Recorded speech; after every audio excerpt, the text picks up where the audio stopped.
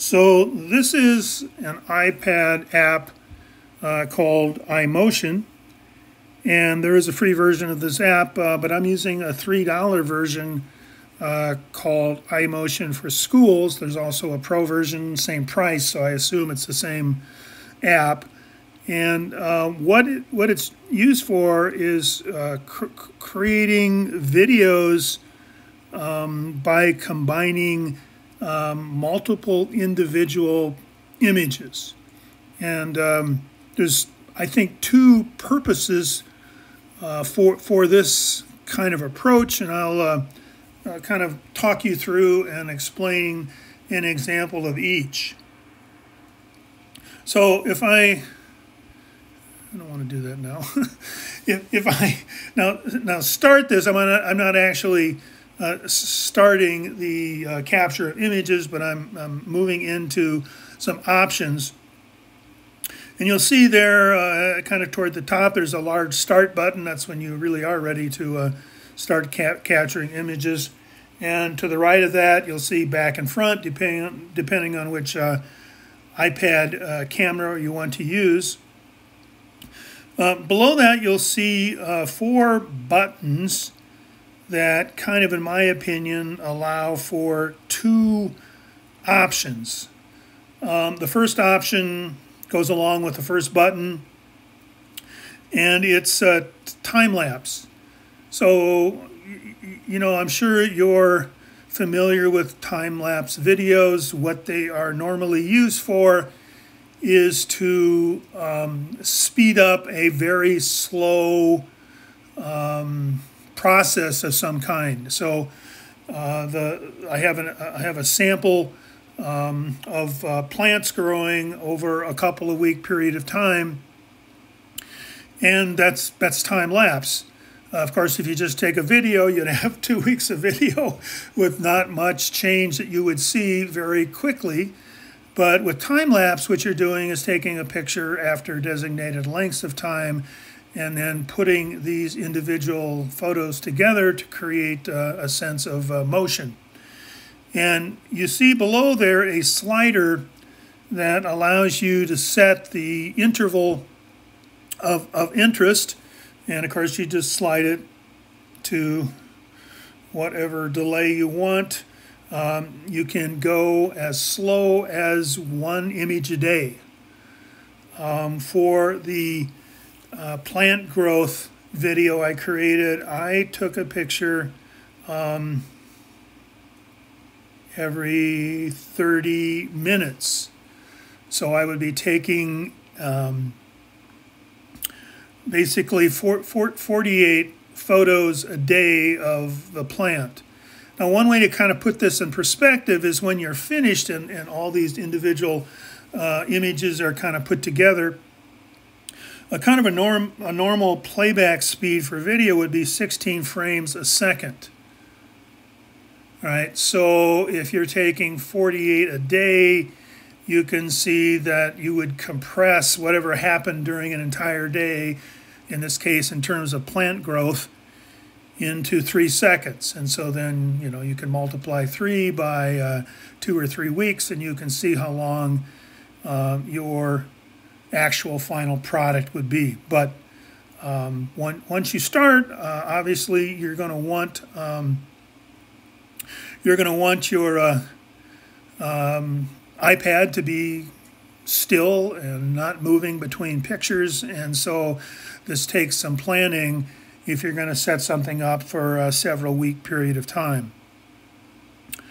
So that's time-lapse photography, and you've probably seen many time-lapse images, and this just gives you, for $3, the opportunity to do some fairly nice quality versions of this, studying whatever process you want to track over time.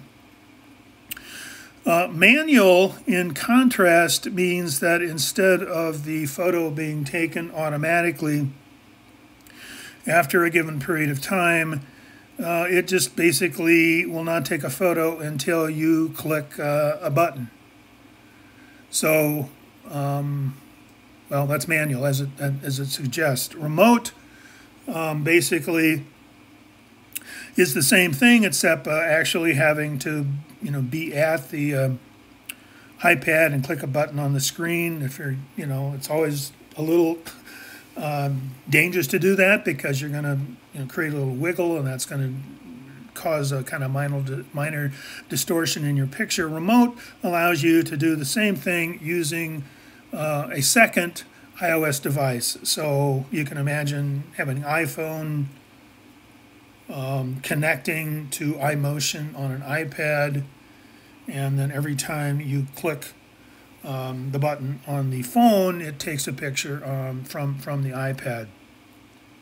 Now these techniques are used to, again, create kind of a time-lapse video, but they're often used to create the impression of motion that you're going to create. So a good example of this would be something like claymation, if you're familiar with claymation. So in claymation, what you do is you set up a static camera, and you have, as the clay in claymation implies, a figure and whatever created out of clay. You take a picture, and then you adjust the clay. Perhaps it's an animal you've made, or a person's face. You make a small change, you take another picture, etc., etc. So that kind of photography, claymation done with clay, many people do kind of versions of this, maybe with Legos, something like that. So time-lapse, designated time interval, put together to create a video, the manual and remote, the collection of the individual images under the control of the photographer in this case, usually with the intent of capturing small changes in whatever is being photographed, and from that creating the impression of motion. All right, so let me show you a few more things here now. So here I have some actual options before I begin. And I want to show you two options, both associated with the focus icon. That was the first icon, go back, first icon in the display. So the first version, if you look at the bottom of the screen, you see a slider here. And this is if you want to use manual as opposed to the iPad's automatic focus. The reason to use manual focus, I have found, is that if you don't do that, your iPad will be continually trying to autofocus on whatever you have it positioned looking at. And variations in light, whatever, will cause the iPad to continually work. So there may be some circumstances in which you need to autofocus because you're going to leave this on its own. You're not going to be there making sure things are in focus. But in something like watching a plant grow, the plant is not going to change a lot. And if you don't touch the iPad, it's going to remain wherever you manually focused. That's probably what you want for that kind of video creation. And so you can, as you see here, you can change the focus. And if you want to go to manual focus, you focus it, and then you're going to click the padlock there to lock that in. Now, you can obviously throw it out of focus if the object moves, or if the iPad moves, but let's assume you don't want that to happen. You don't want that to happen anyway. So you're going to try to control for that. And so manual focus would make the most sense. Now, you see kind of an image on the screen here. This is actually more suited to when you're doing claymation kinds of things. So when you can play with different kinds of focus by, I'm up here now in this grid, kind of looking at the options. And you see this person, that's just meant to be an example. It's called onion skin. And what that does once you actually have the thing in operation is that it's going to retain kind of an onion skin little, I don't know, reminder of what the object looked like during the previous picture. So if you're trying to, you know, show some subtle motion by manipulating part of the object, you're going to want to make sure that that's the only, whatever you manipulated is the only thing that changed. And this kind of onion skin, what it called an onion skin overlay, allows you to kind of keep everything aligned like you want it, with the exception of what the next picture is going to show.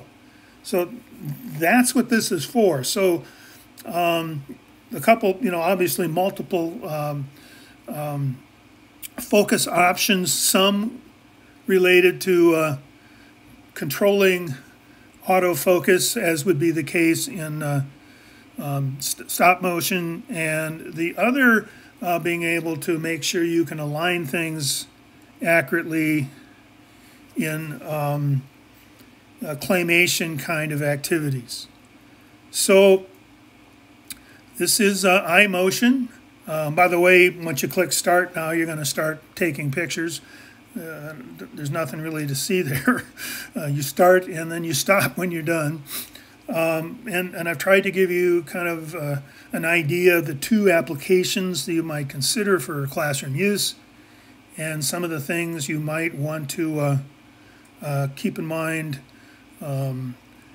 for each of those kinds of applications. So this is a good and inexpensive tool with a lot of opportunities for creative use.